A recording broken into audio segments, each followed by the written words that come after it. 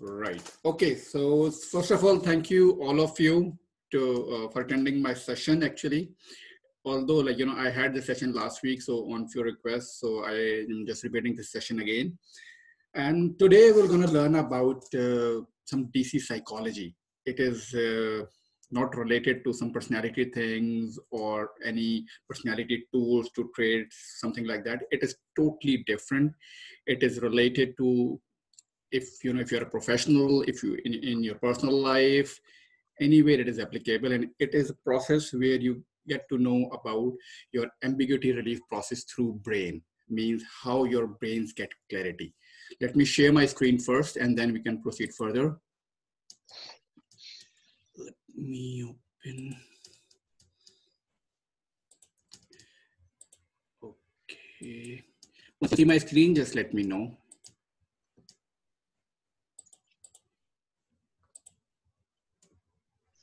Yeah, I see it. Okay. Right. So this journey actually, it is about it's into three phases. Number one is being right, which is, you can say, it's more or less, how you're going to achieve certain objectives and how you get clarity and how you reach to achieve something, and with tackling different sort of problems while achieving your goals.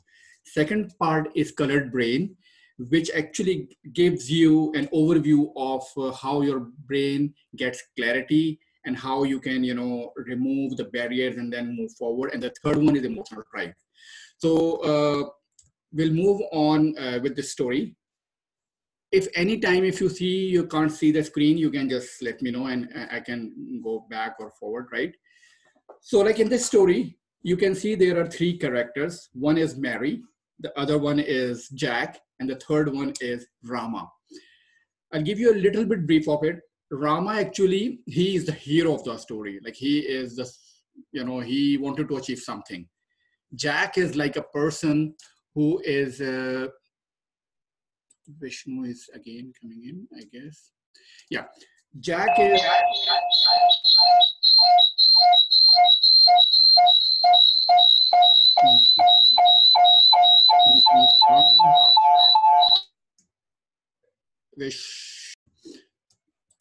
so in these three characters, Jack is the one who is kind of villain of the story, and Mary, she is the one, she always, go with the flow. She said, I can't okay. see the screen. Sorry? I can't see your screen. Okay, let me see. I've already shared it again.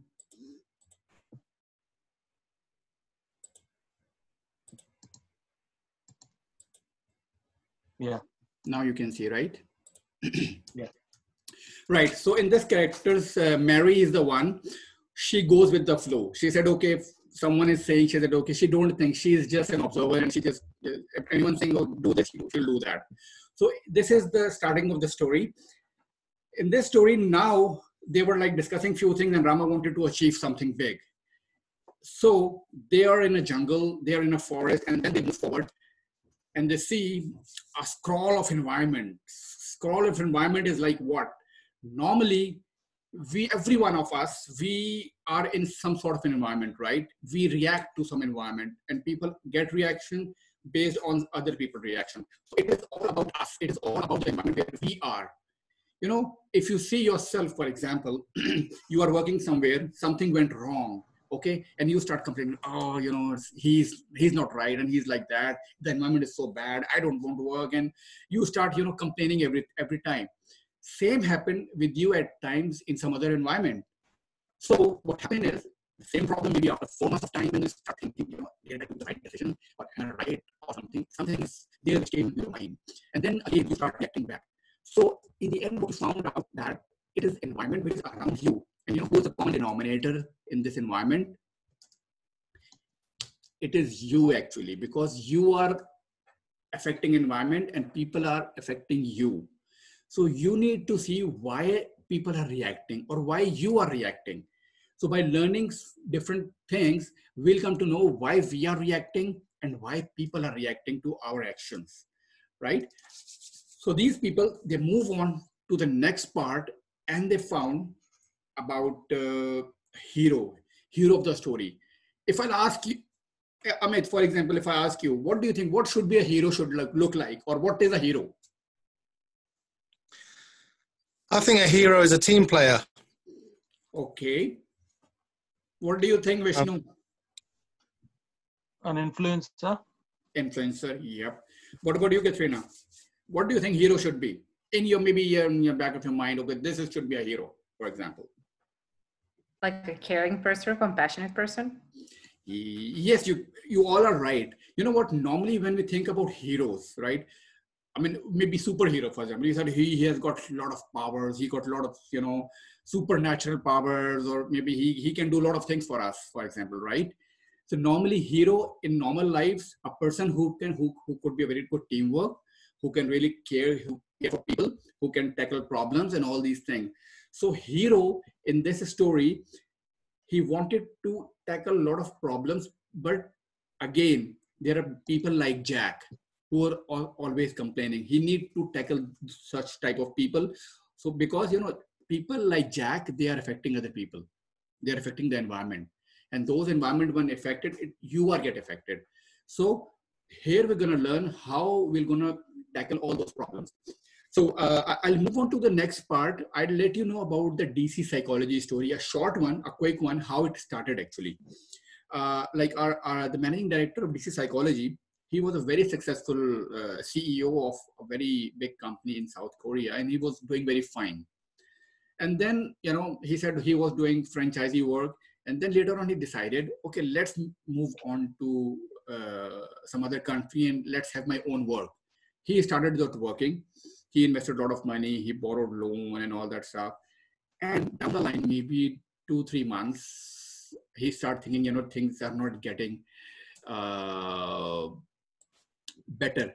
And he getting into loss. Once he started getting lost, he said, no, I'll be in huge debts. So what he did, he said, I need to work somewhere else. Here, I got loads of experience. I can do anything where I'll go. He joined another company. And in that other company, he started, he said, okay, we do this? Can we do this? He started giving his own opinions so that, he was so excited. He said, oh yes, I can make a difference. I can really do wonders and all that, because he was so much excited. And what he found out that, people start saying, no, you're not supposed to do, we have our own task. And, people start blaming. He saw the blaming culture, the blame game and no cooperation. People said, no, we don't want to do. Thank you very much.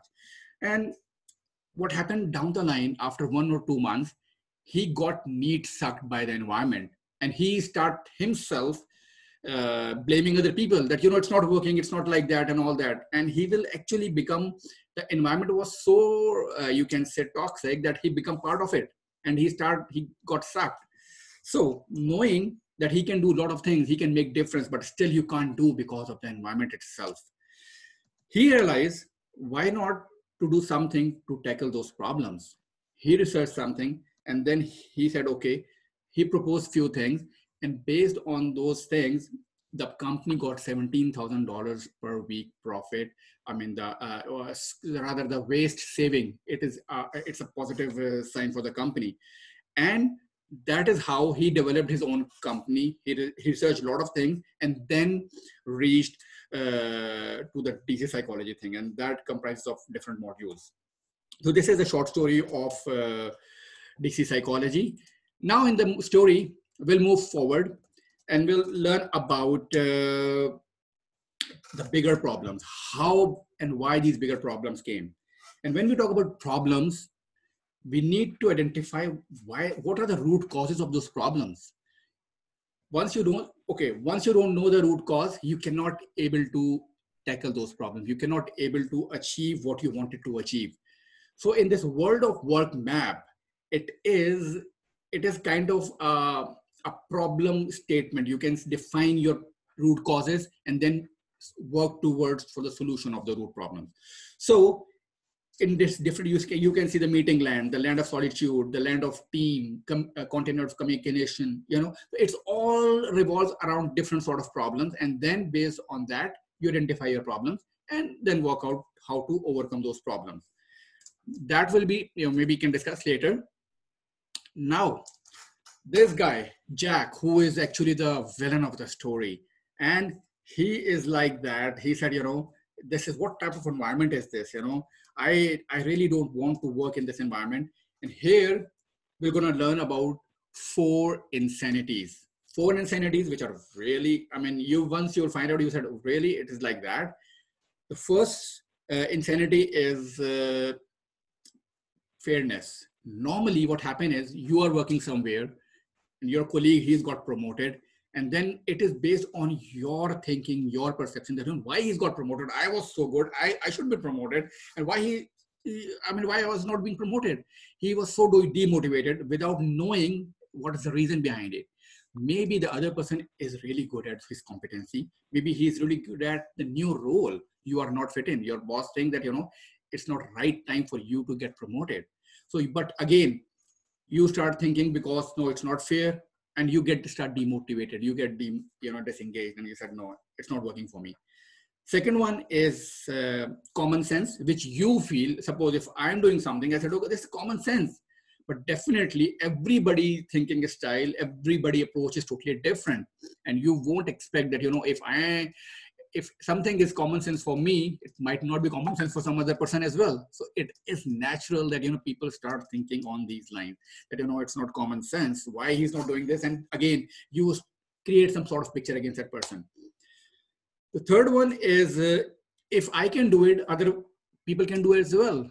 Similarly, I'm playing some game and, I start thinking, it's so easy, just go and hit the ball. And the other person, if he's unable to do it, it's not his fault because he really can't do it. But you think when I can do it, everybody can do it. So this is again the perception thing. So it's all about perceptions and thinking styles, how we are taking things. And the last one is truth is universal. You perceive, you said, okay, go and do these things. And you are doing certain things in a certain way. And when you told someone, you think again that he will going to do that thing in your way, which you are doing it. He's doing it in some other way. So that again creates a conflict between you and that other person. So again, it's all about perception, how you are taking, how you are perceiving, how you are judging things. But other person is doing something else. So you are not aware of all these things. So once you are aware of those insanities, all those 4 insanities, definitely you will going to work in a much, much more better way with less conflicts. So again, there is a concept known as reticular activating system. It is your brain system and it's your brain radar actually. And it's keep you awake. It focuses on what is relevant to your life, okay, and your perceptions. So I'm not going to too much details. It deletes what is not relevant to your perceptions and you focus on something. So these 3 characters now move on and found the sort of focus. And that is there. Ta, ta, ta. Yes, the sort of focus. It is very, very important how focus is affecting if you are focused, definitely you will gonna achieve whatever you want to achieve. But again, if your focus is missed, you will be nowhere. I'll show you a quick video. Just go through this video if you can hear it. Let me share my volume first. The video. Yes, is an awareness test. Can you hear? Yeah. Okay. Just look at. How many passes does the team in white make?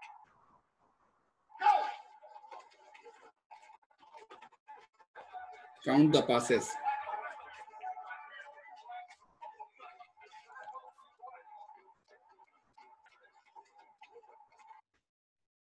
The answer is 13. But did you see the moonwalking bear?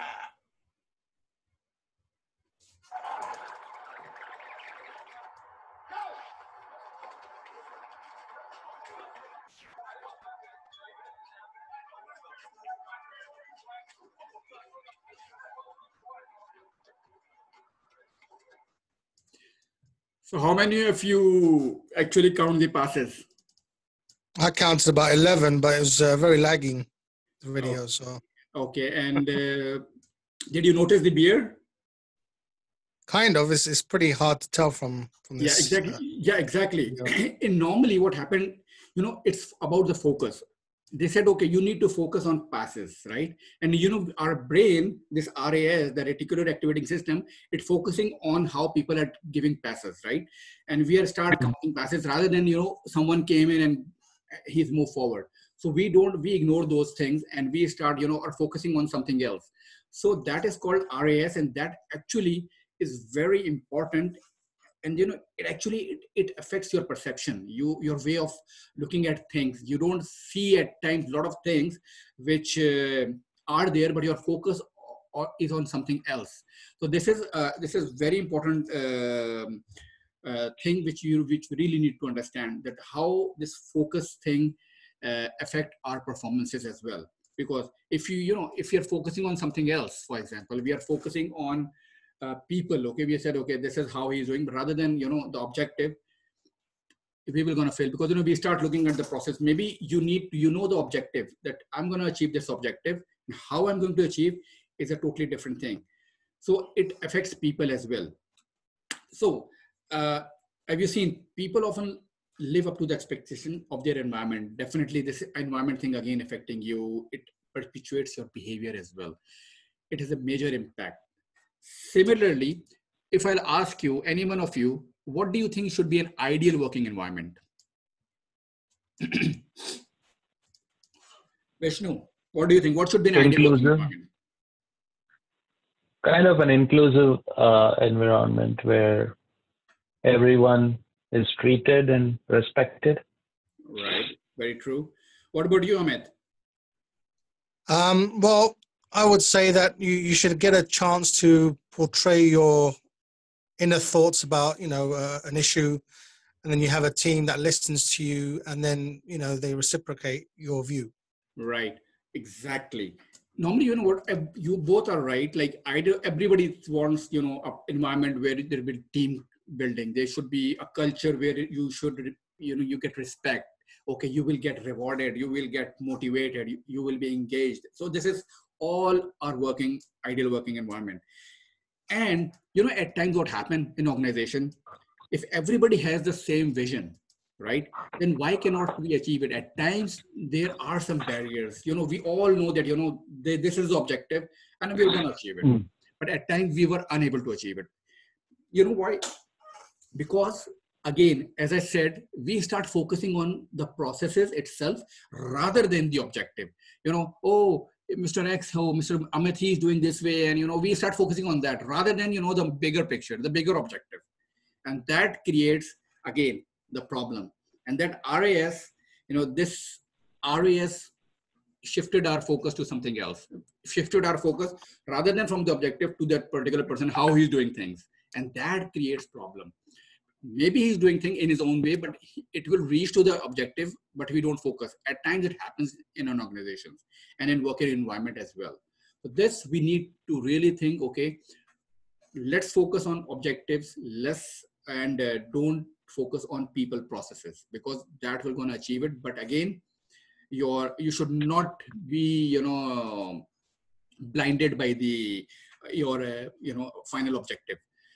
So you see here, we fail because we focus focuses on people, and that also creates some sort of, people said, he's micromanaging me. He's like, he wanted me to do certain things, and you again develop perceptions, and that creates sort of problem.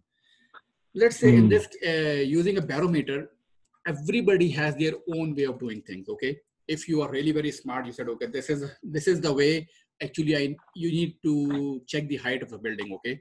Someone said, okay, I'll put this thing with a string, and down the line I will check. Someone said, okay, I'll calculate the you can say the shadow of this thing, and then I'll minus it from the barometer. I'll put it at the ground. So every person's object, they are doing it in a different way. But focusing on objective means, you need to act intelligently instead of reacting. Because, if you start focusing on processes, then, you will tend to make conflicts, you will tend to make mistakes, and you will tend to, in a way, unintentionally, you are disengaging your workforce. And that is affecting the overall performance of the teams itself. Now I'll move to the next part. It's a very interesting one. And you know what, to be right, what you suppose, for example, I'll ask you, Amit, you play, you are a coach, for example, okay? And to be right, and to give an extra, you can say, I said, okay, Amit, he don't know much. You know, he just know a little bit, and he's become a coach. And you know what, once you want to be right, you start blaming people. And it's very easy to blame everyone. You know, we must make others wrong. And that is true. You will find it maybe at your workplace, or maybe you see your children, you know, oh, he's doing wrong, he's like that, and he's wrong. So you know, blaming is very easy. And how, once you start blaming, then what happened? You start losing your focus. Suppose if someone starts blaming me, I'm doing something, definitely I'm going to lost my focus. Okay, now I'm going to focus on how to tackle that person who is blaming me. And then, you know, your focus is totally shifted from your objective to in a defensive mode. You start saying, okay, no, it's not like, it's, you know, you always reacting in that particular way because of that blame thing. So in this, you know, you need to create a no blame zone in organization, or maybe in your life, whatever. You need to have some sort of no blame zone, which will enable you to come out of it and have a culture where actually you can be successful, your teams could be successful. So in this, you know, how to create actually this kind of no blame zone is definitely, let's say there's a website, there's a no blame sign. Normally in organization, this is as per practice, I'm telling you, they download this no blame sign, big no blame sign, and they said, okay, and educators starting people, okay, you know, if someone's starting, okay, if someone try to blame you, make it in a fun way. And, you know, this fun way could be, maybe if someone is blaming you, then are you blaming me? Or something like that. And, you know, you are actually not directly saying something that, you know, are you blaming me? And it was totally different. But once you have this thing in place that, oh, no blame zone. And if you say, okay, are you blaming me? So it will become in a more fun way rather than, you know, otherwise in normal circumstances, it will be a conflict. You will be in trouble. But we need to minimize this no, and we need to, you can say, promote the no blame zone culture through fun way. Second part, when we move forward, that, you know, how to come out of it. What is the alternative to blaming? That is failing intelligently. It means you don't want to get people failed. Rather, you know, you have something, you ask people, okay, you know, what is the consequences if you are doing this thing, and what will the action? Secondly, maybe you can get them engaged. You can say, okay, do you have any solution to it? We can work on that and we'll see how it goes. And thirdly, you want ways that, you know, all those problems should not recur. It should not repeat again and again. Otherwise, you will not able to achieve what you wanted to achieve. So in other words, if you see, you want a culture where you can promote people, you can, you know, make people successful. And to be a good leader, you want, let's say, for example, if you see hero is who don't want to make any mistakes. He want to be successful. He want to be objective driven. And lizard way, which is Jack, he is like, you know, this working environment is stressed out. I don't want to work this guy. I don't want to work in this environment. And he was always blaming, and she was like, what to do? Mary, she has her own opinion. So we don't want to be. Once you start, you know, developing people, you start educating people all about this, you will definitely will be less lizard. You will be less Mary and more of a hero, because you are an inclusive manager. You are become a good leader. You want people to be successful. You want to achieve something. So this is how, you know, this hero, he found this armor of insight. Armor of insight is like, you know, he is aware of a lot of things. He is aware of the no blame zone. He is aware of 4 insanities. He said, okay, I'm gonna deal with that, and all the problems is not, it will going to be tackled very easily. So move on to the next part, and there we're going to discuss about some encoded assumptions. If you see, look at this maze, and just quickly, you have 20 seconds, all of you. You have to start from here. At the bottom, you can see the Rama, and you have to reach here. Just 20 seconds, just let me know who's gonna reach first. Your time starts now. Tak.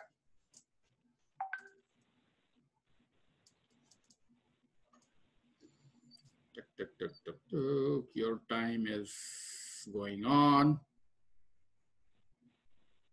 and on. Whoever reach first, just let me know. Okay, that's it. Yes, Amit. I got stuck near the top. Okay. What about you, Vishnu? Just 75% I could. Sorry? 75% reached there, but no, I couldn't. Right. What about you, Katrina? Well, I started from the top and you can see there's an obstacle. There's no way that you can reach it. Exactly. I love it. What happened? You know why? Because this is, here we're going to discuss about encoded assumptions. What are encoded assumptions actually? Encoded assumptions are, these are the things which we are looking at things since our childhood, okay? We believe, we can reach, maybe I'll go this way and I'll go that. And, this is our encoded assumption. This is the way we are doing things since our childhood. But once you know your encoded assumptions, then maybe you said, okay, no, rather than going this way, I can go from out this way as well. Oh, look, I can reach to the here top as well, right? So these are our encoded assumptions. And here, what happened is with your encoded assumptions, your rule of engagement activated. Rule of engagement is what? For example, there's a war going on, and normally it's in war situations. This rule of engagement, someone is attacking, how you're going to tackle it. So here what happened is, our encoded assumption, we have to go within this maze.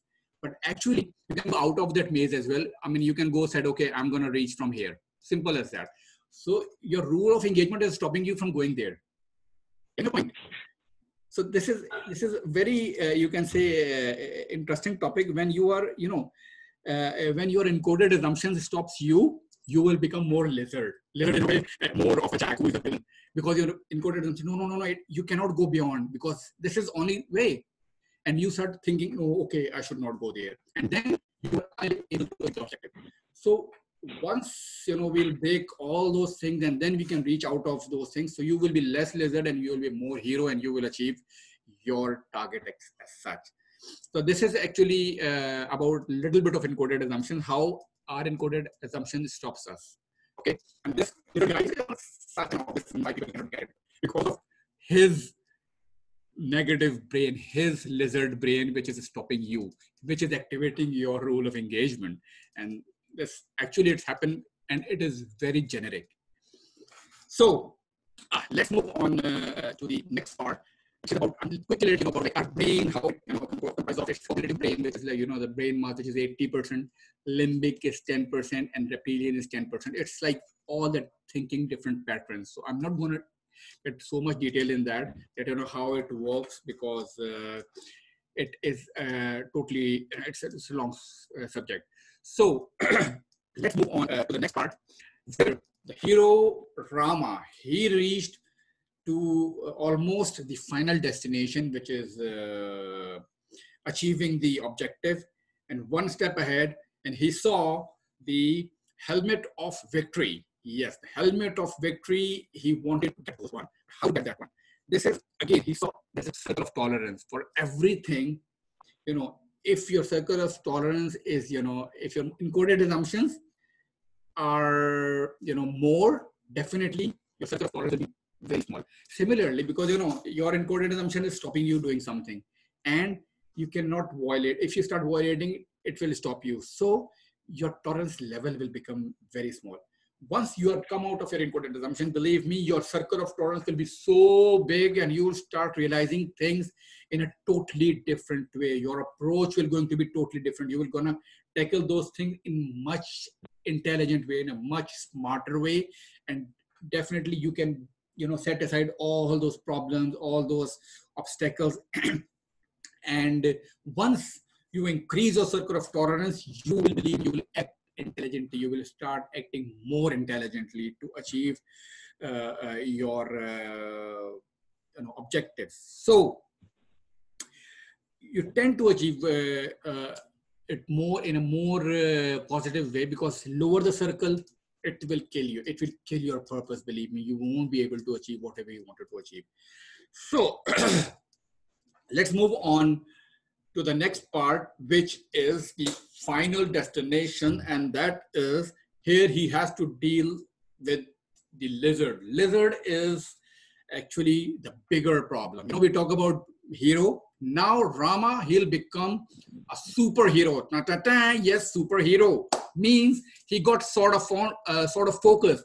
He got, this victory of helmet of victory. He has got the suit of insight, the armor of insight, and with all those things, with all those tools, now he can really able to deal with any bigger problem. Any problem it comes to him, he will gonna face it. He will going to deal with it in a successful way. Be it in a professional life, as I told you, in your personal life, when you're aware of all, you learn about insanities. You learned about circle of tolerance. You learned about encoded assumptions, okay? You said, okay, no blame zone. So these things, if you came across, you will literally find out how these things are affecting your relationships. And once you remove all those things, or maybe you are aware of all those things in your relationships, believe me, it will going to be a successful and healthy life, be it professional or personal. So this is it for the hero's way. Now I'll discuss about the colored brain. The colored brain is about how our brain getting clarity. So before starting, again, the three characters are there. This is a very different topic. I'm going to quickly show you. First, I'm going to show you some arrows, and you need to tell me which one is dark. Okay? Which one is dark? Sorry, you broke up. Can you repeat that? Yeah, which arrow is dark?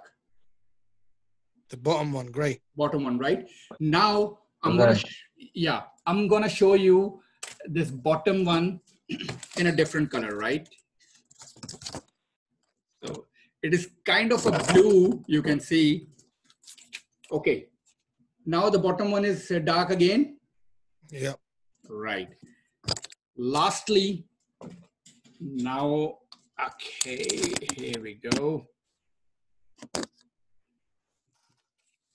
Now, which one is dark? Top one. Exactly. Top one. Exactly. So you know what? I showed you the same thing, but with different colored glasses. You know what? Normally, what happens is how it is actually colored brain is about the genetic foundation of our brain, how it gets clarity, and getting clarity through different color of glasses is totally different. This exercise was done in a group actually, and in both the groups there are like 5 or 6 people, and they were distributed with some sort of colored glasses, mix of colored glasses, right? And they were being told which one arrow is dark, you have to follow that one. The exercise started, and within one team, someone is going right, someone is going left, and there was a total, I mean, it was, people are saying, oh, no, this is the right way, no, this is the right way. And people like Mary, she said, okay, where more people do I go? So you can find different sort of people reacting in totally different way because of their colored glasses. No one is right or wrong because they are looking things in a certain way. Similarly, to look at your team, for example, okay, and then you realize why they are going this way. Reason because they are being headed because of their perception. And you being a leader, you said, okay, you are right, but let's try this one out because you know the right color. I mean, you the darker one, because you being a leader, you've seen it without glasses. You can guide them properly, but to give them feedback is really very important. You know, you may be looking at this thing, but why not we try this one? So this way, you actually help them out to come out of that situation, to come out of that particular scenario. So similarly, I'll give you another example. You might have heard about Intel and Motorola, right? One is for Mac and one is for PC. And normally our brain our brain is also hardwired, right? And let's say, for example, our behaviors are like softwares, right? And these are hardware. So software, maybe some software is compatible with Motorola and some softwares are compatible with Intel. So you cannot say, oh, this software should work in both these things. At times it's not possible. So it's all about compatibility. It's how our brain is compatible with and how our brain is actually, you know, reacting to certain things. So this is what you call the brain process, and then we based on that we take a lot of actions. For example, I'll give you a quick one. We are studying in a class, okay? We find a lot of people who are really good at it. We said, okay, yeah, he is such a person. He just studied maybe 2 days or 3 days in a week, and he got first prize. He got first. And I'm like putting so many efforts, and I'm unable to even score 70%. The reason I did, you know, that maybe the teacher who is teaching actually, he is teaching you. He might be a different color person. Maybe, let's say, for example, he is a green brain person. He is teaching in a green way. He is making papers in a green way. He is delivering lectures in a green way, and he is checking the test in a green way. Similarly, the student he is also a green boy. He understands very easily all about the paper, all about the lectures, all about the test and marking, and he stood excellent. Maybe I'm a red brain. Maybe I mightn't be compatible with that style. So I'll definitely going to be failed because my perception, my looking at things is totally different because it is not compatible with my style. So that is how, you know, we observe these behaviors like in our, normally, you know, in school life, we have seen a lot of things. This is all about the, actually, before it was how this brain thing works. So now I'm going to quickly go through about all the brain colors. So first, you can see there's a concert going on and everyone was like jamming in and everyone like is enjoying everything. So the first character you see, there's a guitarist and he's like, and he's like enjoying and he's doing a lot of stuff and he's in his own. He said, okay, whatever is going on, let's play my guitar and let me enjoy. And his process actually, he is a green brain person. And who are a green brain person? Green brain person, actually, we call it chaotic processing. What is meant by chaotic processing? In his brain, again, we're discussing about colored brain and how our brain gets clarity. So this is, I'm explaining you how green brain gets clarity. He is chaotic processing. Nothing is connected actually. It's like, you know, he said, okay, let's have this beat. Let me change the other beat. Oh, it's not working. Let's do something else. So he is changing things very quickly. He wants, you know, he said, okay, we want to have this song. These kind of people normally have fuzzy picture of the objective, and once they know, they start doing something. And to get clarity, they need feedback. They need immediate feedback. Okay, your boss said, okay, do this thing. Before knowing into much detail, they jump into they try to reach to the conclusion that, you know, oh, I'm going to do this in this way. And this is why things don't get, you know, at times people said, oh, he's too fast. Maybe he don't want to listen to the processes. And, you know, there will be conflict situation. So, but the good part about green brain people is they recover very quickly. If they make any mistake, they are so quick that other people don't realize that, you know, he makes a mistake and he come out of it and he got another option. And then it is, for other brains, it is like, you know, they cannot even realize how quickly he came out of those problems. So look at his process, how his brain is, you know, getting the clarity. First, he need little information. Then he get information, start action. Then he start analyzing, okay, maybe if it won't work, he'll take more information. He said, okay, let me have more information. Then he take action, then he take analyze. So you can see there is no, there is no flow actually. He is taking on ad hoc basis. But believe me, these kind of people at times come up with very, very good options or results. They are so good at it. So these are the characteristics of green brain people. Similarly, move on to the next person who's playing a saxophone And he was like, he was in his way, he was like, quite into it, enjoying and having fun. So he, because something, he know what to press, how to press, because he has a notebook and he looking into those things and he is following all those steps which actually are there. So these kind of people are purple brain. Purple brain are called relational people. Who are relational people? These actually, in their mind, everything is connected. And when everything is connected, they get more clarity. And before going into any venture, before going into any assignment, they want to have lots and lots of information. They said, okay, I need to know about everything before going in. If you are a purple brain and I said, okay, you do need to do something and I give you little information, you will get frustrated. You said, oh, why is saying this way? I'm not going to do this way. If you are a green brain and your boss is purple brain who needs a lot of information, and he said, okay, Vishnu, you need to do this thing, and in this way, and you start thinking, oh, why he's detailing, he give me so much detail, and you said, okay, boss, I'll do it, but he's a purple brain, he wants a lot of detail, and after 2 days, you said, oh, this is what I did, and you presented it to your boss, and he said, what have you done? I don't want this, and he said, well, I did a lot of efforts, and this is what my work is, but what you are doing it in a green way. You are concise. You said, okay, this is, but me being a purple, I need some details to understand, to get more clarity. And this is how there's a conflict situation, because you don't know my career, I don't know your career, and then there will be a big disconnect.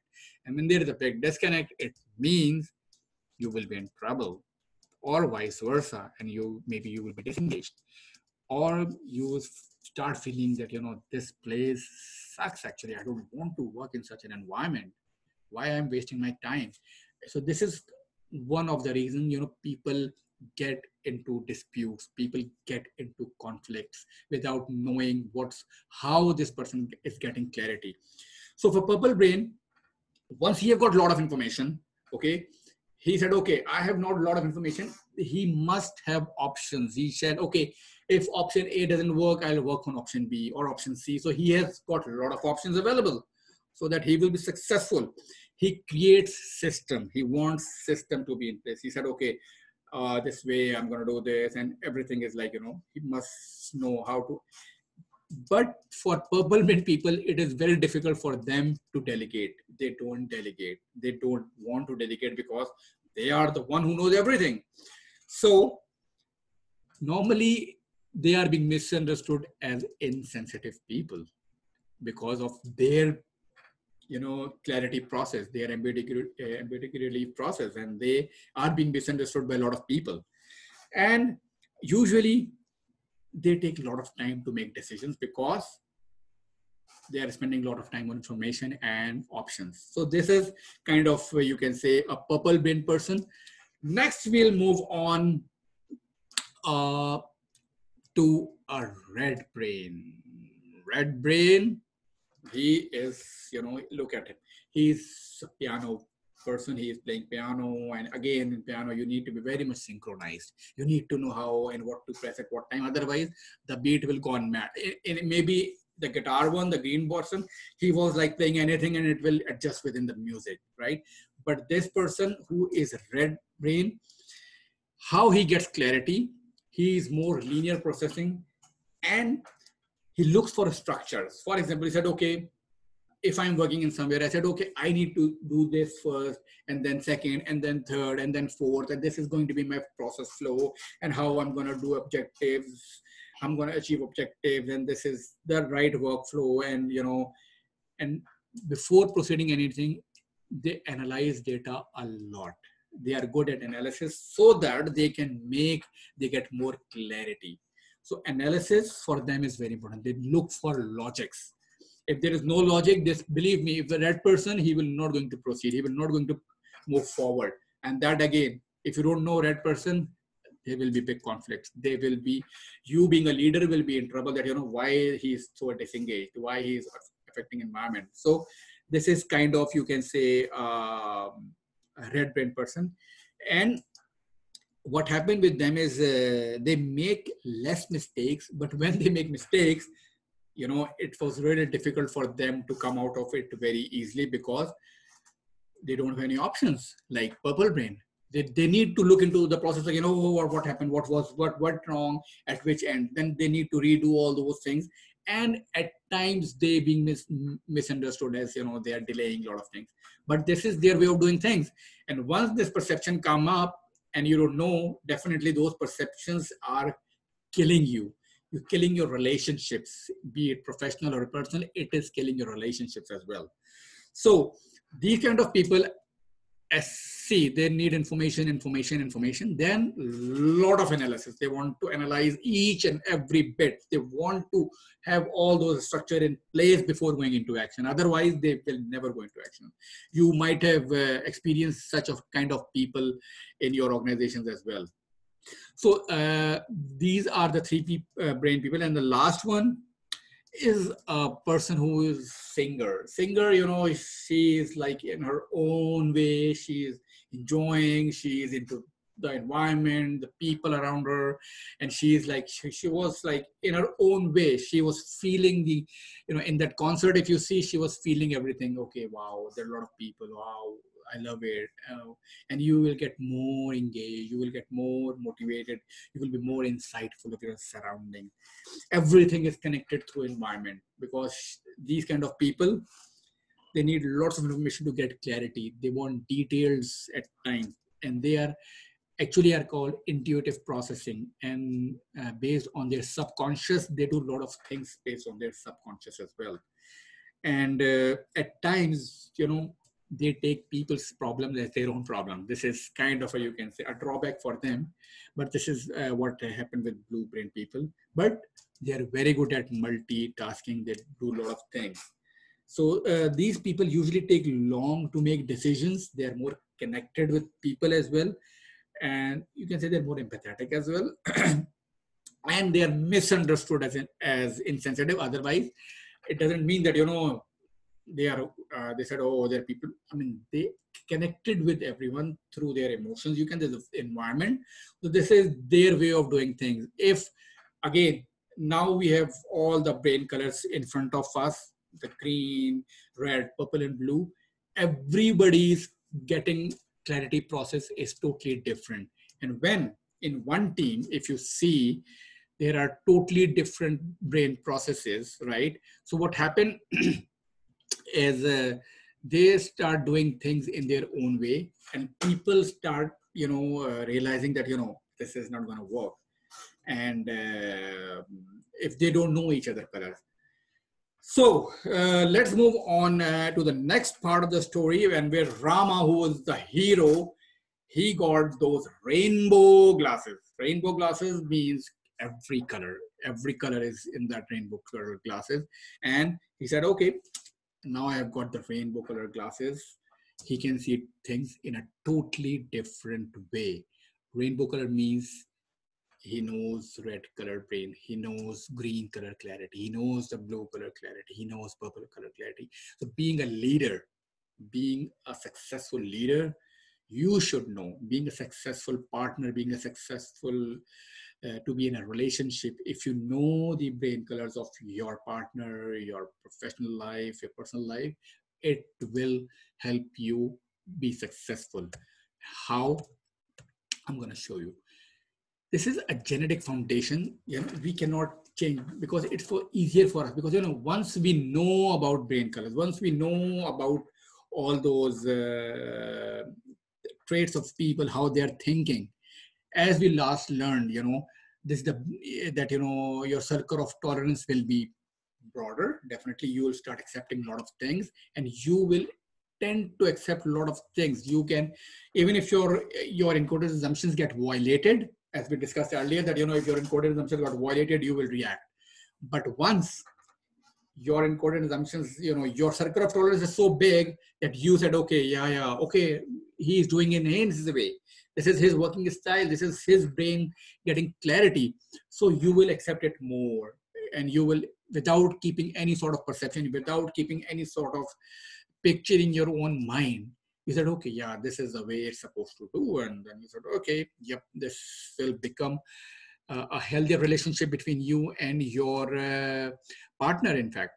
So knowing your own color helps you managing your own expectations, and you redefine that actually affects you, right? You know, I know, okay, if I know my brain color, I'll tend to act in that way. But similarly, once I know the brain color of other people, right?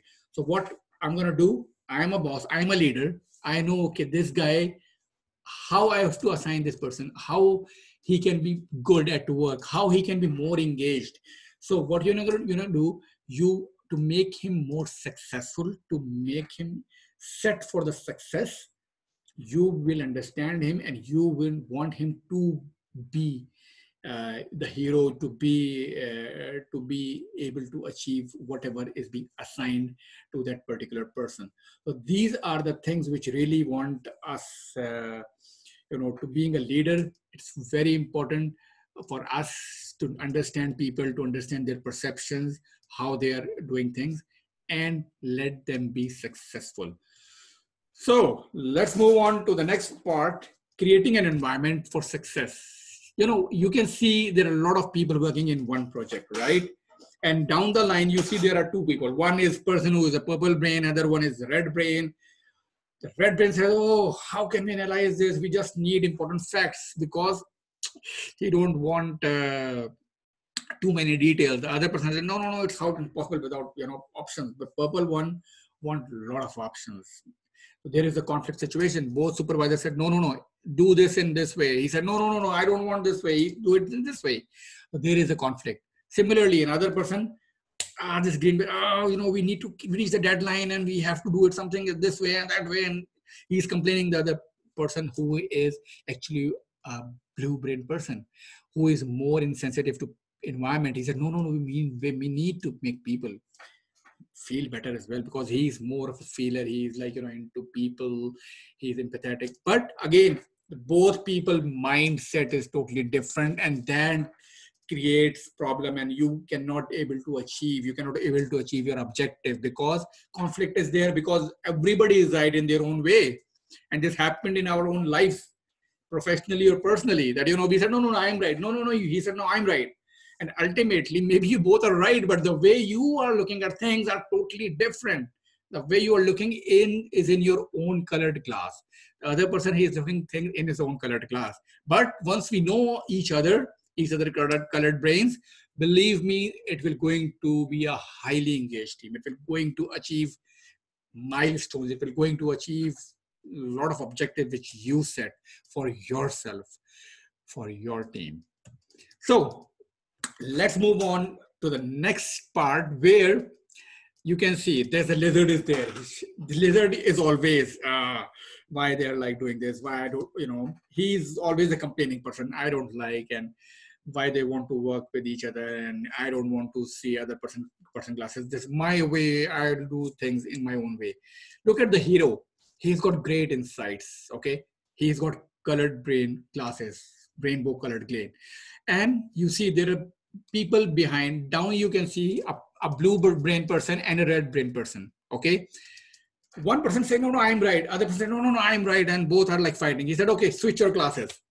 And you can see the blue person is wearing now red glasses, the red person is wearing blue glasses, and now they both are like interacting in such an ideal environment. You want them to be successful, because now they can see things in their, not only in their own way, but the other person's way as well, because now things are much more clear. The circle of tolerance is high. There will be no blame zone, because they're not going to blame them because of their way of looking at things. They don't want, okay, no, it's not like that. It is like this. So it's totally different. So you already passes your encoded assumptions. You said, okay, now I can see things in a totally different way. And that will enable you to develop a very successful team. So quickly, we'll go through this, the effects of your brain psychology awareness on personal and organizational effectiveness. Right. So if you see, we talked about awarenesses. We talked about how we know we get clarity, influences, and what is influence. What is our awareness level and what we don't aware of, and how this awareness and non-awareness affecting the way we are doing things. So you see, there are a lot of influences by you can say by the environment. There are some genetic influences, there are some personalities. So environmental influences are what you tend to see things. Maybe you are with your parents, for example, okay, or maybe at your school you learn something, that is a different environment. With your friends, with media, you are learning something, the culture you are in, at the workplace. So there are lots and lots of influences in your life, which actually in a way is affecting you. And if you are not aware what happened, it, along with other people, when you're not aware what will happen, that you're not you are being influenced, it will going to affect your way of doing things. You will start getting frustrated, okay, and you are not aware of all those perceptions. Whatever, you will lack clarity. There will be more of a conflict situation, and people start they start misconception about you. So this is the effect of unawareness. Similarly, when all this is going to happen, you will tend to become underperformer in such an environment where there is no awareness, right? And once you are an underperformer, you will become, we discuss about the environment and who is the common denominator. You are the common denominator. And if you are an underperformer, what you are affecting the whole environment. You are yourself stressed up. You will be low on motivation. You will be not aligned with the business, and definitely it will have a low productivity. You are not going to achieve what you wanted to achieve. And negative impact, what would happen, it is a negative impact on the overall environment. You will actually polluting the whole environment because you are not aware. Similarly, you are aware that, okay, I know my the genetic awareness you have. You have got the understanding of the colored brain. You got understanding of other people colored glasses. You are the understanding. You know your focus. You know how we learn about sort of focus. How focus is actually affected. How our RA is going to help us in achieving certain things. You know that encoded assumptions that now if I'm going to do this thing, it will not going to help me out. I have to go because your circle of tolerance is high and your acceptability will be high. Similarly, in your colored brain, your circle of tolerance becomes so high that you start accepting a lot of things, and that will help you, enable you to be successful. Similarly, there are some environmental awarenesses as well, and those environmental awarenesses comes from certain values which you possess, or certain things which maybe you are brought up with certain things, maybe in such an environment that is actually help you in understanding about your values, the cultural compliances, where you brought up, which culture you are in, how are you taking those awarenesses within your own personality. And the emotional drive. Emotional drive we'll discuss later in detail in the next topic. But emotional drive is how you're going to do these things. I mean, how our brain gets clarity, but the emotional drive is actually, it is your primary motivators. What are your primary motivators to do certain things? Because now you are aware, you're aware of your emotional drive as well, and what is motivating you, what are your primary motivators, and how it gets changes with the passage of time. So again, it's all depending upon your awareness. And once you are aware on that part, there are some genetic awareness as well.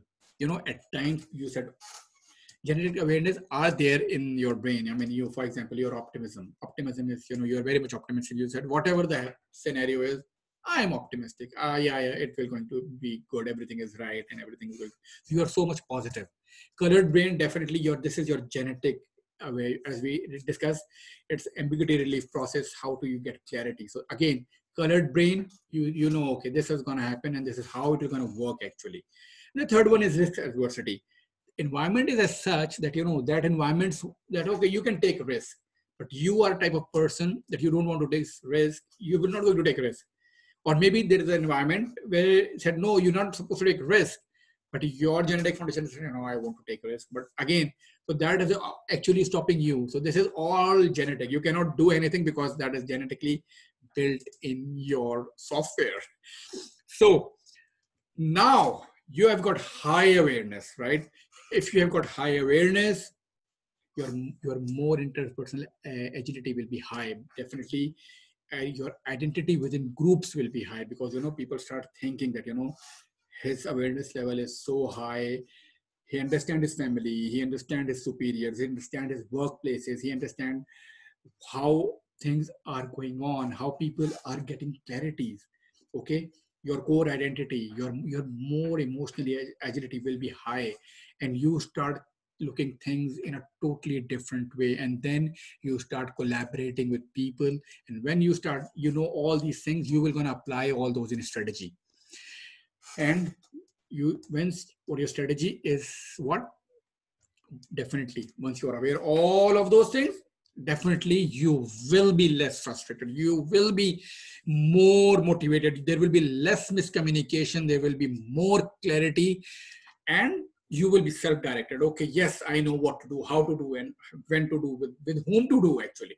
And you will be a self-leader. You said, okay, yes, I can do it, and I'm going to lead it, and I'm going to reach to the final destination. And definitely you will be self-influenced. And in turn, what will happen? Your motivation level is so high. You will be aligned with whatever the objectives are. You will align with the organization. You will be high in productivity. And once you will be high in productivity, it will going to affect the organization. And you will become a leader, a change leader, because you are happy, you are fulfilled, you are good as a leader and want other people to be successful. So in other words, it has a positive effects on your own self, with people around you, professionally, personally, and the environment. As we discussed in our first module, that environment, you are all around the environment, you are acting and reacting. Now we have got all those awarenesses with us. We know the insanities, we know the blaming culture, we know the colored people, how people are affecting. Now what we're going to react is definitely is going to be totally different. Now we have got the awareness. Now we got the knowledge how people are getting the clarity, so that there will be less conflict, there will be more teamwork, you can have more synergy, and you can able to achieve bigger objectives. So this is it for one. You know what, I'll ask you one thing, okay? For teamwork, what do you think, which team is better? There is a red team and there is, you can do the lizard team. Yes, Amit, what do you think? Well, with the more players, you've got more coverage. So probability-wise, the team at the top, because they've got more players. What about you, Katrina? What do you think? Hi, sorry. Which team you think is much more successful, this one or this one? This one. Well, I don't know. Like, you know, this one, they look like the one down when they're like high-fiving. They look like they have a really good connection, but maybe this people already like know what they're doing. So now they're just say, okay, let's do it. Maybe they have that conversation. That's true. That's true. You know what happened? You see, Amit, you see the team, the lizard team is like, look, now what happened is, he said, why didn't you stop the ball? The other one said, no, that is your job. The third one said, no, what is wrong with these guys? Other one, no, you are supposed to do it. It's a blame culture. Okay. I didn't see that initially. Yeah. So what happened? They start blaming each other. No, no, no. So when there is a blame culture, there is no trust, there is no clarity. What will happen? Definitely this team will going, there will be no goals. I mean, everyone is passing the ball on their own. I mean, shifting the, you can say the monkey to someone else. What happened? No alignment, no engagement, no teamwork. Definitely this team will going to, lose in any case. If you see these team, I only see 3 people there though. no, there are 4 people actually. Oh, Yeah. okay. Yeah. So these 4 people, you can see there are 4 different colored brain people. And everybody knows the other color. They are with the rainbow glasses, right?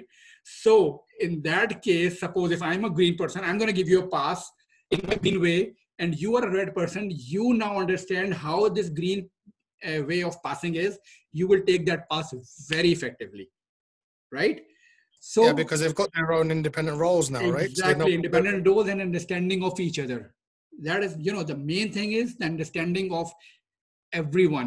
Now I know how this person reacts, so I will be more aligned, I will be more successful. So this is how actually teamworks flourish and how they will be successful. So after doing all these things, what will happen? You see this big lizard now, and the 4 heroes, they are coming in. This bigger problem is going to be crushed now. He will say, okay, whatever the problem, we all gonna successful, we're all gonna tackle it, and we're gonna achieve our objective.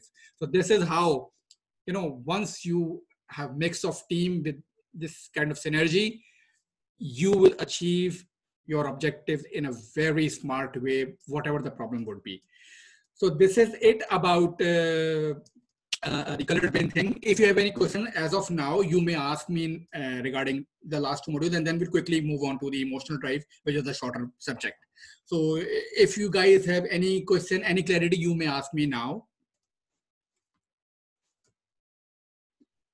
No, I'm good. Okay. What about you, Vishnu?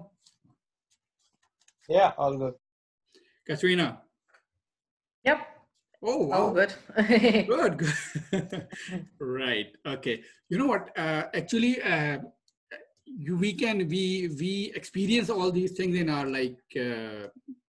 in lives actually, and this affects our performances at any, you can say, setup.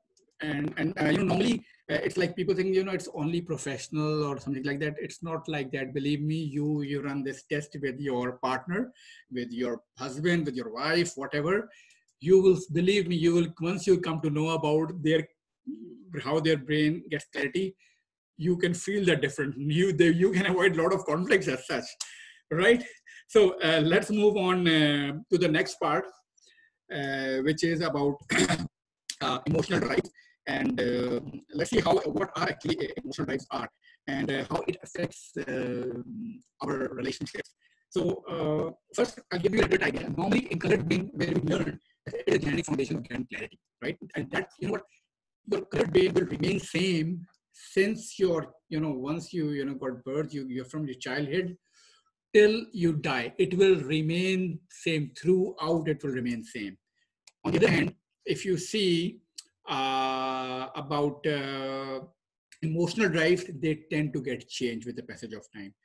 So, okay, I'll do a little quick exercise with you guys. Okay, I'm pasting the link on chat. Okay, what you need to do, go to that link. It's called cbccards.card. Can you see that one? Yep. Okay, just click that one. Okay. Let me see.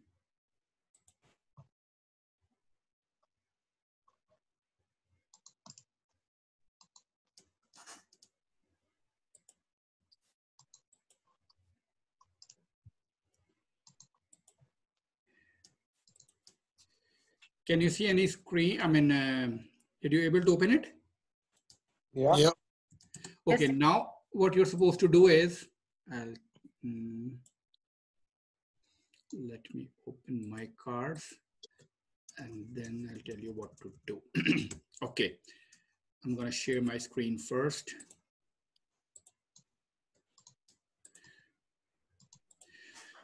Okay, now you can see these cards, right? Okay, what you are supposed to do, just select 5 cards, okay, right? And do one thing. Let's say you need to drag it here, for example, and select based on one condition. For example, you have got maybe $10 million, right? And you need to spend it. Okay, select 5 cards that actually helps you to mention, okay, why you selected those cards and what you're going to do with those $10 million, right? So quickly select 5 cards. There you can move it forward further ahead. You know, you can go on to next page as well. So there are a lot of cards. Just quickly select 5 cards. And based on that thing that you have got $10 million and what you're going to do with those $10 million. So I need your explanation why you chose those cards and what's the reason behind it. You can go ahead, quick. You have like maybe 1 to 2 minutes maximum.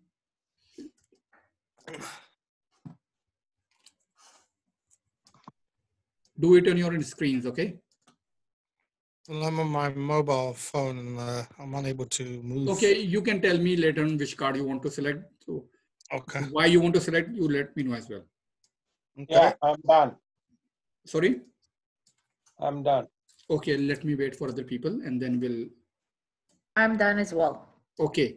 Katrina, can you share your screen? Yes. Okay, let me give you access.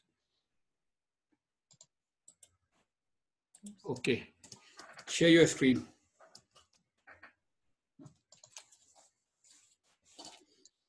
All right. Can you guys see it? Yeah, now explain. Now you got 5 million or $10 million.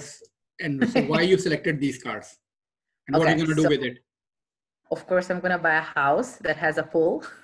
Okay. And then I'm going to start my own like non-for-profit and charity organization. I'm going to support people, help them, you know, like whatever they need, find employment, train them. So this is kind of like a teamwork. I'm going to build a company and then I'm going to be a motivational speaker. You see Superman helping people? And that's me here working, having breakfast and also leading a team. Okay, good. Right. Right. So thank you for sharing your screen now. I'll go one by one. And Vishnu, can you share your screen? Yeah. Yeah, please.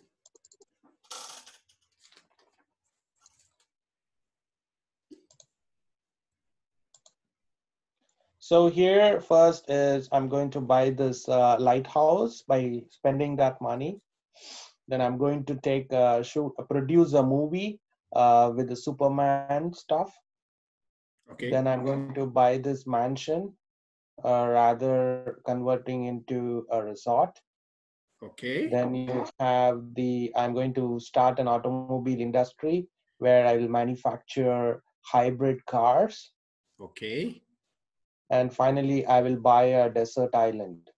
Wow. Cool. Right. Amit, thank you for sharing your screen. I wish I could share it. No. Okay, can you stop sharing, Vishnu? Yeah. Amit, I can help you out here. Okay. Which card do you want to select? So I'm going to select the guy in the swimming pool doing his phone conversation with a laptop. Okay. So I like to be on the laptop quite a bit. So that's me. I would also look at the person with the Superman t-shirt. Okay. Because $10 million or pounds or whatever currency it is, you know, gives you a lot of options. So, you know, that makes me feel like I've got something of incredible value.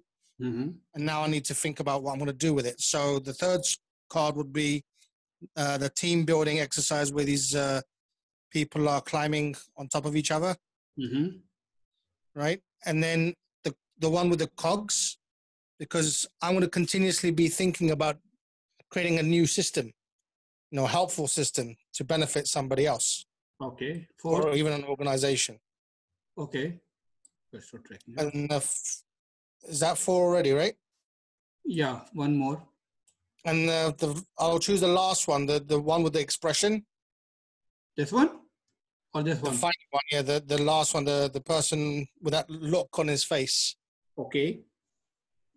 Because, you know, potentially you could have reached your objectives with maybe less than 10 million, but then you're going to wonder what you're going to do with the rest of the money that you've got. Are you going to save it?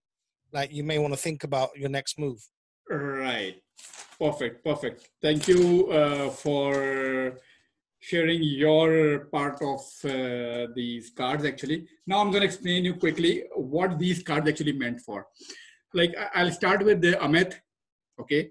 He wants this, he has got 10 million and he said, okay, I'm gonna work from home and I got superpower, you know, he want the Superman thing and Superman thing. He said, you know, I've got a lot of things to do. I'm going to achieve these things. And what this team working, he wants to work with team, definitely wanted to work with that team to build something. Fourth one, he want to develop some systems as well, right, Amit? That's right, yes. And the system is for your own company or what exactly for that? Well, it could be for a non-profit organization, somebody that doesn't have a system in place, that needs a system to help them develop it. And the last one is what you're supposed to do next. Because you have something in your mind. So from these cards, what I feel your emotional drives are, you are like, you have got emotional drive for diversity and change, right? Then you have got emotional drive for growth and challenge. You want to, because you want to grow as well, you want to achieve something with teamwork. You have got emotional drive for love and belonging. And the last one, your emotional drive, your primary motivator, I'm telling you, is about responsibility and contribution as well. So I'm going to explain in detail, but just keep these 4 emotional drives which I mentioned here and how actually you can relate yourself later on. Once I'll explain, right? Similarly, now I'll come to Vishnu. Vishnu, can you share your screen? Yeah. Share your screen, Vishnu. Okay. Yeah.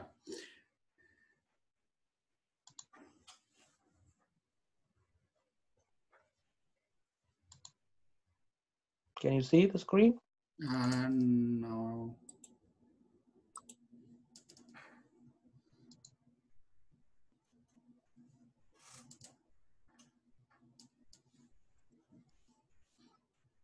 Yeah. Okay. Okay. Yeah. So you said you want to buy a lighthouse first. Yeah. And you said I'm going to buy a villa to make it a resort. So actually, what from here, what I see is your emotional drive for significance is very high. You want to, show your, significance is very important for you. You want to invest a lot of money so that you can have your own business. So your emotional drive for security and control is one of your primary motivator. Team working, definitely you want to work with team. It is you can say it's a emotional drive for love and belonging because you want to work with people. And definitely growth and challenge is very much visible. So these are the 4 emotional drives which I have seen here in your through your cards. I'm going to explain you how and why it is your primary motivators. And if you could, yeah. Katrina, can you share yours finally so that we can quickly go through and then I'll explain? Yep. All right. Oops. There you go. Yep. So you said, okay, you're going to buy a house, which is fair enough. You said, okay, I'm not going to, I mean, it was just a house and which fair enough. Then you said, okay, I need to work with people. I need to work for people and to contribute to some, on some non-profit organization where you said, I'm going to work from home. So you want, your primary motivator is, your primary emotional drive is responsibility and contribution first. Okay. Second one, which I see, is love and belonging. Third one is security and control, because you want to have some house. It's not for your significance as such, but that is for your. You said, okay, I want to have a house, and I want, you want to build something. So that is for your own security. Actually, it's not for significance purpose, but that is for your security. And then you said this one is this thing, the people, this one is for what? The people on the right bottom? Yeah, this one here? Yeah. Yeah, so it's actually kind of like I see it as a leader, somebody who is leading these people, like because they're like in the middle in the desert, right? That's how I see it. I saw it. Right. So here you can see the emotional drive for achievement as well, because you want to take people along with you to achieve certain things. So these are the 4 emotional drives which revolves around those cards. So you can stop sharing. So in short, now I'm going to take you how emotional drive works and why I selected those emotional drives for you guys. So let me share my screen to move further ahead. Once you see my screen, just let me know. Okay. Look, can you see the screen now? Yep. Perfect. So here, again, you see the 3 characters, which is Rama, the hero, the Jack is always there, and the Mary. So the drama was like, he went to Egypt to understand why this pyramid was, it was they were not able to complete this pyramid. And he was studying a lot of things, and he think, how to know about it and what to do. And then, he was watching the Back to the Future, and he said, okay, let's develop a time machine. And he developed time machine and said, okay, let's travel back to time. And Jack was saying, oh, are you gone nuts? What's wrong with this guy? He's going to travel back to the time. But Rama, being a hero, he wanted to know the reason behind it, why it was not completed, what went wrong. And he finally got to the time machine, and then they reached back to not the future, rather back to the past. And there they met the coordinator. The coordinator, his name is Tap Tap. And the coordinator, he said, okay, you are here now. I'm going to take you to the tour, to the places, what went wrong, why it went wrong, and then you can have a look at it. And then they said, okay, we are ready. And they are like in their own dresses and all that of old style. And then they said, okay, let's move forward. There, Rama saw a person who was stone carving, and he there saw the story of Peru Kufa's idea. Peru Kufa's idea, actually, Peru Kufa, he wanted to build a pyramid, because his father's pyramid was not able, he was not able to complete that pyramid. He wanted to build a pyramid so that people should know. He wanted to have the legacy that, it was built by Peru of Kufa, and, he wanted to be known maybe after thousands of years that, it was built by Peru of Kufa. So he wanted something to be there which will stay for long. And in that story, what happened is, Peru wanted this thing done. Normally, let's say, for example, at that time, there was like people who are building those pyramids. Normally, we think pyramids were being built by slaves. Normally, like, in Hollywood movies, we see, okay, in like 10 Commandments and all those, people are like, there are people who are like, lynching people, and they say, oh no, do it and that. So this is again encoded assumption that, we think it's being built by slaves, but it's not the case. It's being built by Egyptian people. And definitely at that time, there are different levels of people living in one community. There are highly rich people, there are poor people, there are like laborers. So he thought, okay, to build a legacy, I need something which has got, which can enable him to be successful. So he said, okay, let's call a board meeting. And even at that time, in ancient Egypt time, there was a board meeting called. The HR head was there, the chief strategy officer was there, the CFO was there, everyone was there. And Peru Kufa, he said, okay, I want to build this one. I want to achieve this thing. How we can do it? So everybody gets those ideas. Strategy guy said, okay, boss, can we do this? Can we do that? And HR said, okay, we can do this, we can pay them this much, and we want them to be motivated.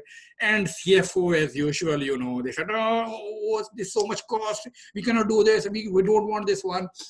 And Peru Kufa came with an idea. At that time, he said, okay, there was certain dishes in a way that they said only the rich people can eat clover fed beef. And he said, why don't we, fed all those laborers with this clover fed beef? So the CFO was like, oh no, it will cost us so much. But the CEO, the power of Kufa, said, no, this is my order. We're gonna do this. We're gonna feed them with these clover fed beef. And it was final. And that board meeting concludes. What happened is, what's the idea behind it? You know what? When people at a lower level, they said, even if you pay them wages, they are happy. But giving them such a meal, which they never thought of it, and which actually enables them to think some other way around it. We are being fed in such a way which we never thought of. So their emotional drive, actually their motivator, they will become so highly motivated. They said, okay, we're going to achieve it. And they are being respected in such a way. It is kind of a respect for them that they are being fed in such a way. So they said, okay, we're going to achieve it. They are being treated in such a way that they said, we're going to achieve it at any cost. So this is the idea of Pharaoh of Khufu. And then the same story happened. The Tap said, okay, let me take you to the site where this pyramid is being, they have started building the pyramid. And all the three characters then reached to the pyramid site, and they saw what? They saw people working at a ground level, at a lower level. And what actually they are doing is they are doing tasks one by one, okay? And they are the people who are actually working at a skill level. They have some tasks, they do this, okay, and that's it. What happened at this level, these sort of people are generally, if you see organizations, in organization, they are like people who work from 9 to 5. They said, okay, your time is over, now we have to go back, and that's it. And they work at a level of skill, and they are more into self. They said, okay, for survival, I need some job, and that's it. And they work 9 to 5, and as time comes closer, they are gone. There was a research by Stanford University, I guess, and in that university, they collected a lot of data from different people, and based on different successful people, and I think 26% of salespeople and some other people, all of those people, they said, when they're in attitude is more important than skill. If you have got a lot of skill but not the right attitude, you will never going to achieve your objective. Similarly, in this story, they moved when they saw some few people who are working at a middle level, and they're working with such a synchronized way, with such a teamwork, which you can actually see the teamwork, the relationship between them, and they see the harmony between all of them. And they all are working in a synchronized way. They are inspired by something. They want to achieve, they want to make a difference. And that is called attitude. And that attitude helped them to achieve bigger objective. And that helped them to achieve the bigger picture, so that they can, they can feel that difference. So this is the second layer. The third and the final foremost layer is where people are collaborating. And there, they are at a level of cause. And when you are at level of cause, you are so much fulfilled, and you feel, it's kind of a self-actualization. You know what? Like people who are working like Mother Teresa, okay? She is working at a level of cause. She wants to make some difference. She wants to make some impact. Similarly, people in an organization, you really, if you start working at a level of cause that, you are contributing to the main objective, believe me, you will not only be highly engaged, but you will be more satisfied, because you know that you are contributing to the bigger cause, to the bigger objective, so that organization will be successful. And that is, you can feel your share, you can feel your contribution in that particular setup, in your particular environment.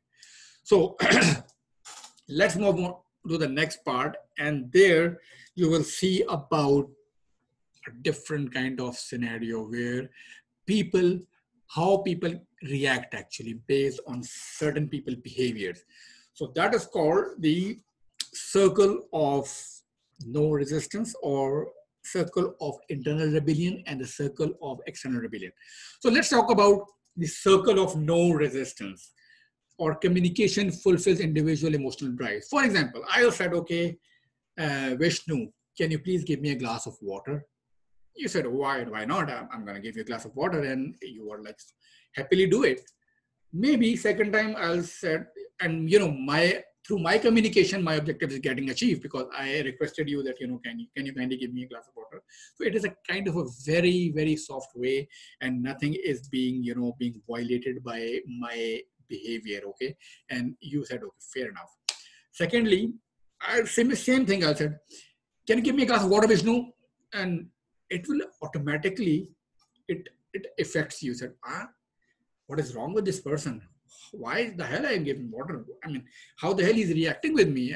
I'm not going to give him water. But again, due to certain scenarios, you might give me some water, and you said, okay, here it is your water. And maybe you don't react in that way.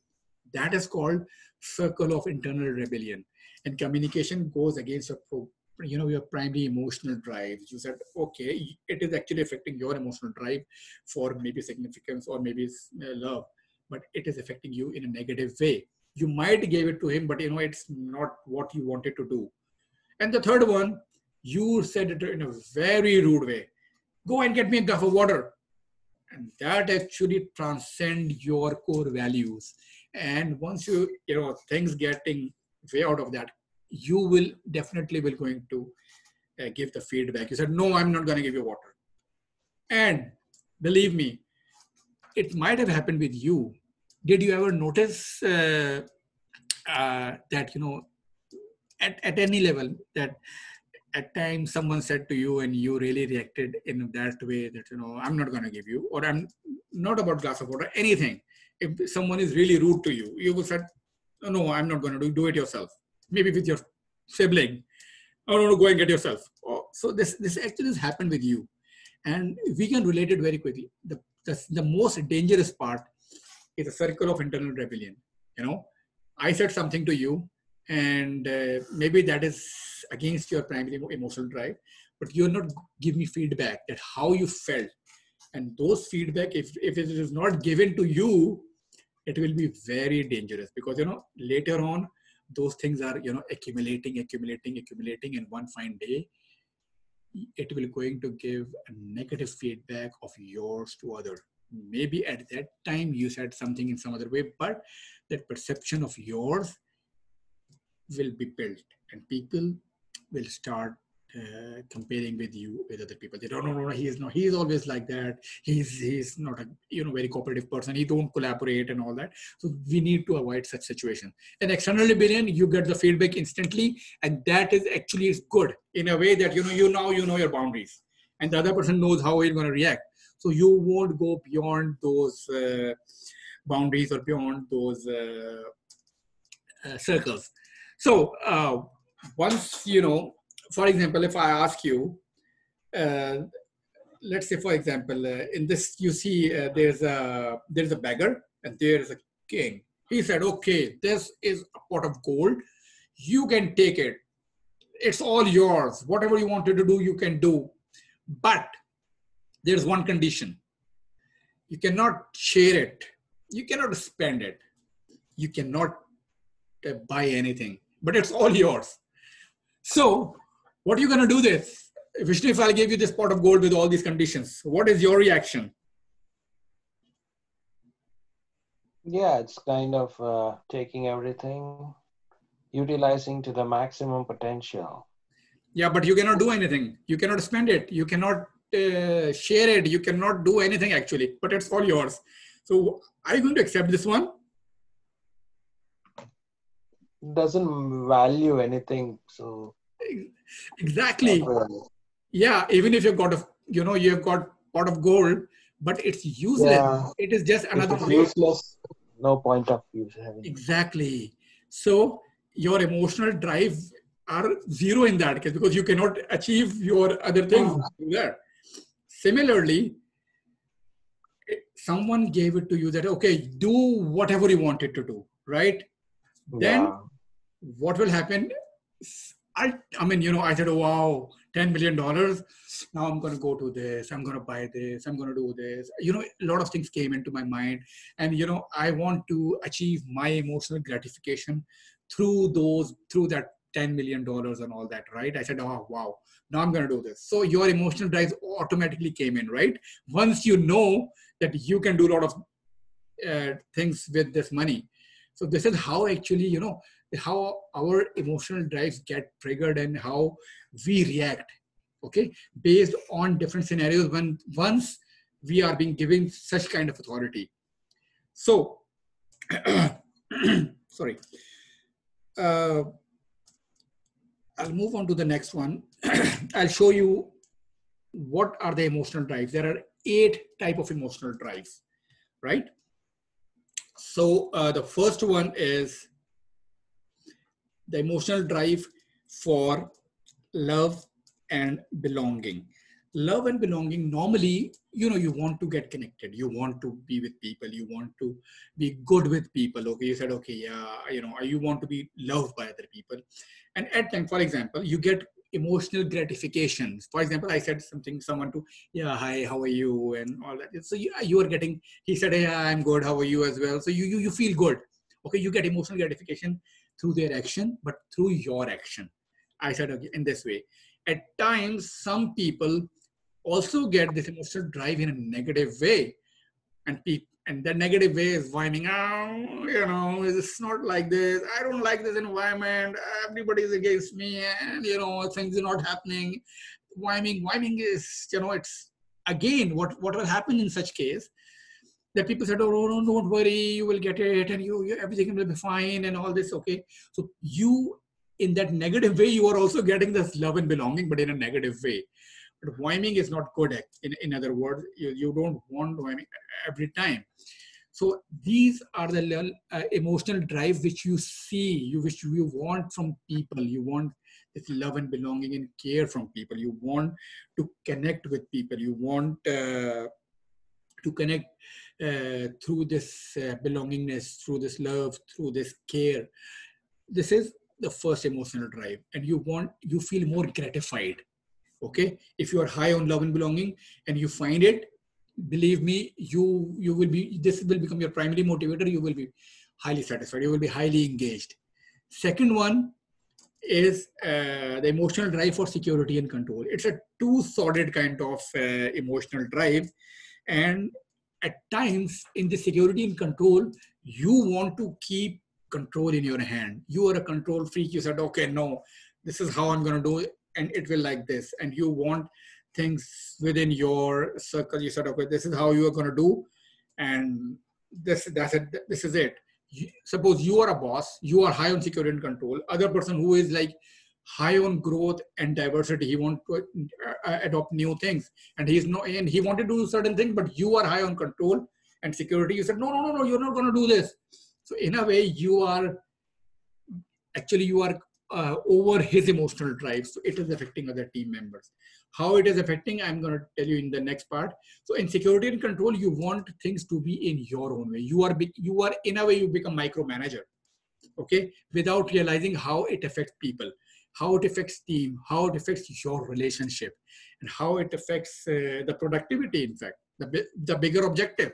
So security and control is about yourself, your own self, about your own gratification and your own control thing.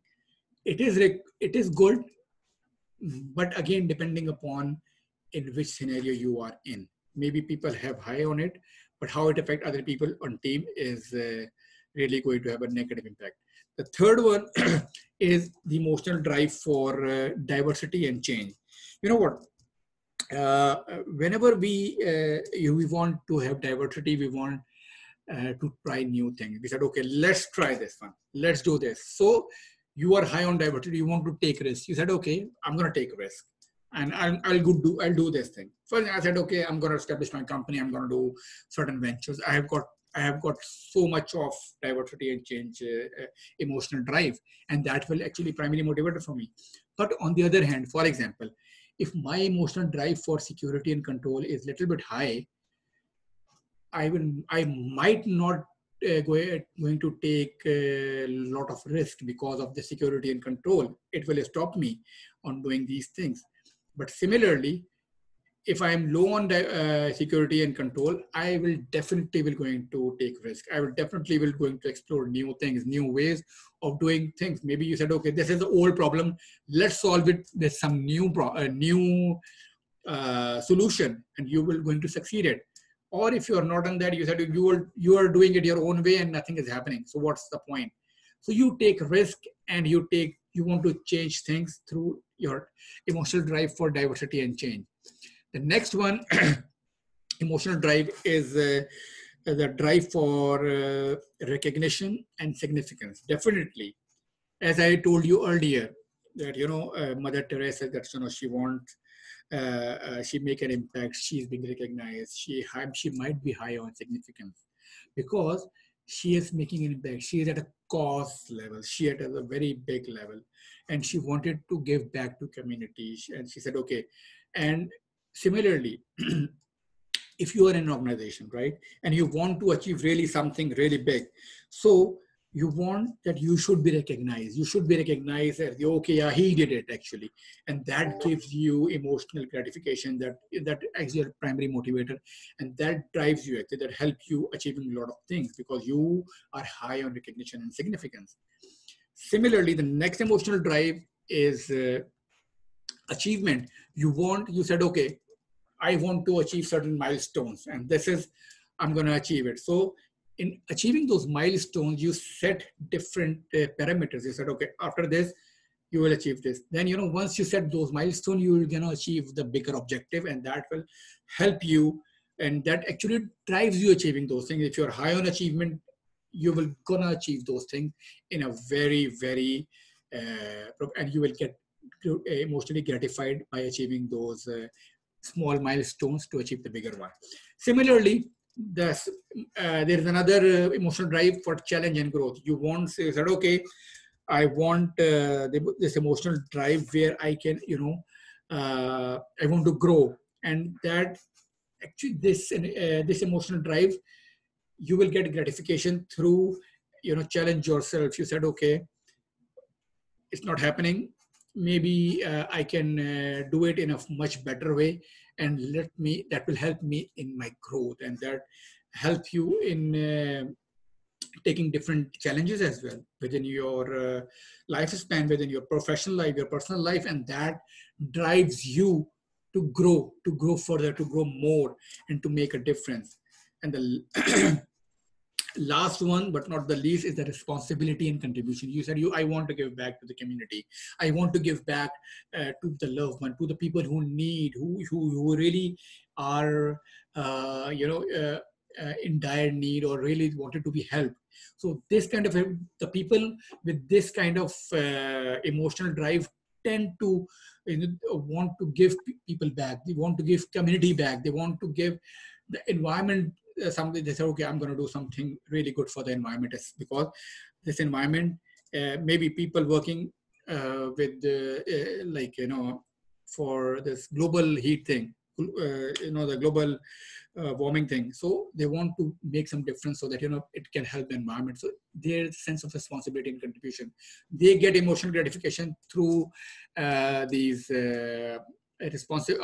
through contribution and responsibilities. So as a hero, he knows about all the emotional drives. Now he has got the bow of success, and this arrow of success leads him to the next part where it's Rama, Jack, and Mary. They all are there, and they see, okay, this is how, now I know the emotional drives of people, what are their primary motivators, and how I'm going to be successful. So they move on to the Oracle of Performance Prediction. I'll quickly go through this oracle or performance prediction. Actually, it's a combination of different Egyptian gods and what sort of emotional drives they have actually. If you see, you can see different emotional drives associated with these gods, and they worked in that particular way. So just take it maybe in silos, maybe people working in an organization. Some have this emotional drive, some has the other one emotional drive. So I'm just quickly going through, because just treat them as different people in an organization with different set of emotional drives. So what happened? Who we are in a group is largely determined by the combination of our primary motivators with the primary motivators of the people in the group. For example, maybe I have certain emotional drive which is not aligned with the group. Definitely I will going to be a misfit if people really don't know my emotional drive, and it will affect the synergy of the group itself. It will not going to be productive, rather it will going to have a negative impact on the environment. So this is very important to know your primary motivators and the team motivator, and how it helps I will let you know why it is important. Let's say there are two people with different emotional drives, and those both gods have their own way of doing things. So there might be a situation, there will be a conflict. There could be a good team depending upon their emotional drive mix and how they will going to achieve their objectives. So emotional drives, again, there are a team of 5 people or 4 people.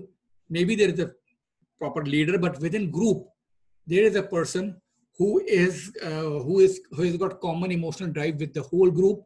He knows the purpose. He will become an access leader. Access leader is the by default leader who will help making things done, other than the normal leader. So this is how this team thing actually work. You identify the access leader, and he will enable things, enable a team to achieve the bigger objectives. And if the emotional drivers of a person in a group do not match the emotional drive mix of the group, people will become underachiever. Like same happened when we discussed about the awareness thing.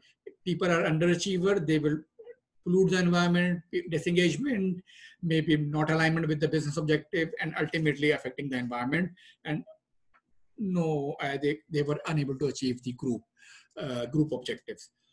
So if I ask you to have a right team, what I'm going to do, I will going to have such a team, such a mix, that I know that, for example, I have 5 people. I selected those people and I know their emotional drives, that what actually, maybe I selected all people with security and control. Believe me, it will going to be a failure, because everybody is high on security and control and less on other emotional drives. So everybody wants their control, and it will be a failure. So we need to develop such teams to be successful, that they should have a mix of such an emotional drive that will enable to achieve objectives by enabling their own emotional gratification. And what happened is, once your emotional drives are not being fulfilled, it will have a negative impact. For example, I tell you, did you ever experience that you are doing something and anyone else took your the credit? Or maybe try to take your position? It might happen. For example, you are going in a car, okay, and you said, okay, I know I need to drop someone, and I know I need to take right, but that person, maybe he's high on security control. He said, no, take right. I said, I know that, why he's saying this to me. So actually, he tried to consume my emotional drive. Similarly, what happened is, in such cases, it is called need sucking. And need sucking is very, very contagious. What happened is, in need sucking, you are actually need suck other people emotional drive. You said, do this way. I know this way, but again, someone is saying this, so he's tried to overcome your emotional drive. He said, no, do this way. So it is actually affecting your relationships. And what will you do? You will tend to go in conflicts.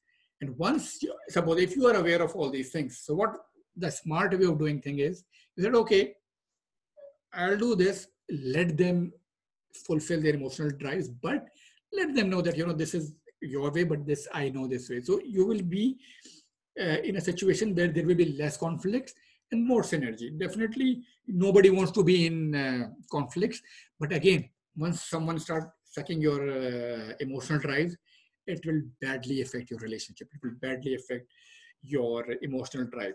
So, but you need to be aware of people's emotional drive to be in a healthy relationship, to have a healthy environment, to have you can say a teamwork that will enable you to achieve bigger objectives. So in short, if you see, you have to maximize this is the pillar of team performance. Maximize emotional drivers that support objective. This we learned. We have identified the access leader. Observe the need for security of people. You should not, you at times you use fear as a motivator. If you don't do this, this will going to happen. So at times this also happened in organization. You said, okay, if you're not going to do this, I might get fired. It is kind of a motivator, but a negative way, but it happens with you. And the last one, common emotional drive in line with your team objectives. This is very critical. You need to be aligned with your team emotional drivers. Otherwise, it will going to be a failure. So again, emotional drive, motivation, team working, they all are linked. So in this case, once you know the emotional drives, how people are going to react and how they will going to achieve certain things, your circle of tolerance, again, I'm talking about circle of tolerance, it will be bigger. Definitely you will start accepting things. Okay, this person, the ambiguity relief process, the colored brain, how he's getting clarity. Now his emotional drive as well.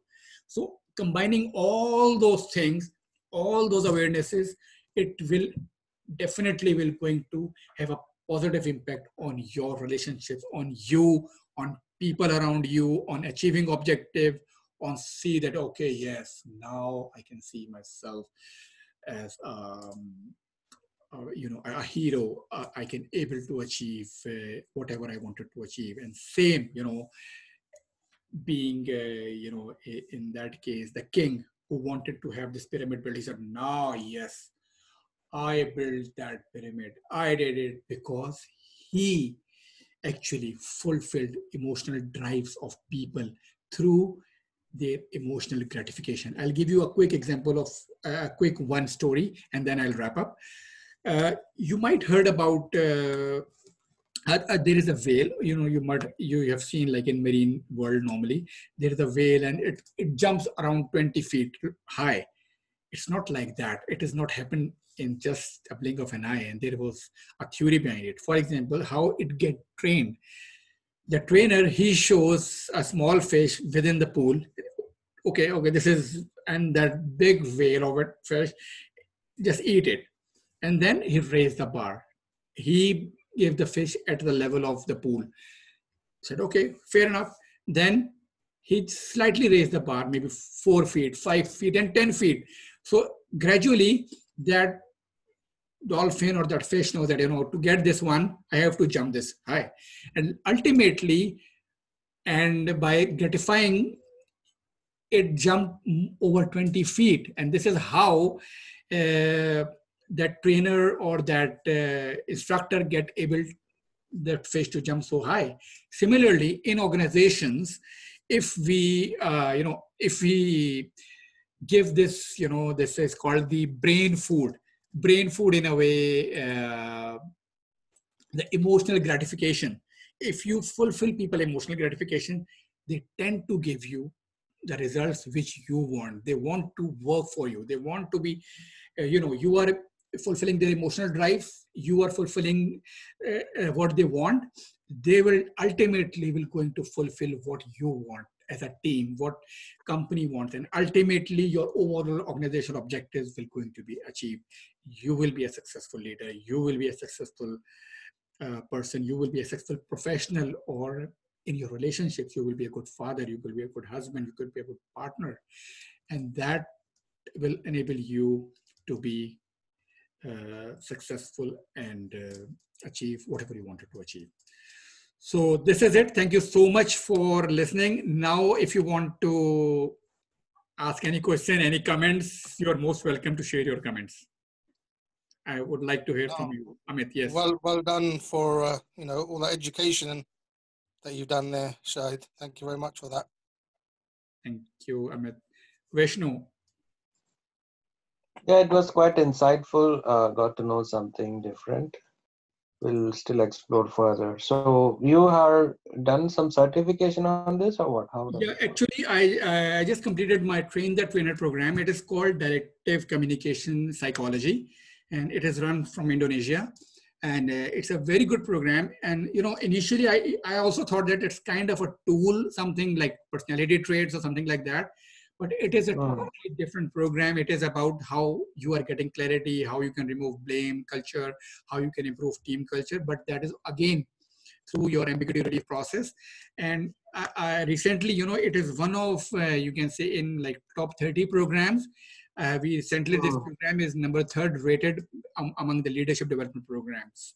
So it is a very, very, I just put it like, even this one program, that the first story, it is a 3-day program. I just compressed it in like just 2 hours. All these 3 programs is quite extensive, quite detailed. I just try to, compress it like in 2 and 2.5 hours. So that is why I was. So they take some kind of assessment or something, like how you get to know the colors of each people. Yes, yeah, exactly. There is a tool, and that is called colored. This is called fill those questionnaire, and based on that, there will a report will be generated, and then that report you will find your color, and also you will find the miscommunication gaps with other colors. So suppose if you are a green color, for example, in that graph you will also see, okay, which color is more you have miscommunication with. So that it's a group kind of activity. It's a, in leadership development, normally you see how I am as a leader and how other people are in my team gets clarity, and what are their styles, what are their colored brains. So there is a tool for everyone. For colored brain, there's a tool. For emotional drive, there is a tool to see the perception gaps. So I cannot use those tools right now in this short period, but there are a lot of tools, and all are being, Excellent work, by the way. Yeah, really insightful, really interesting, and it's actually really helpful in nature. Yeah, so great sure. work. Yeah, it is. And again, all of you for attending my session, and see you next time in some other session. Yeah, thank you. Thank you. Excellent. Thank you. Have a great weekend. Thank you. Bye. Bye. Bye. Bye.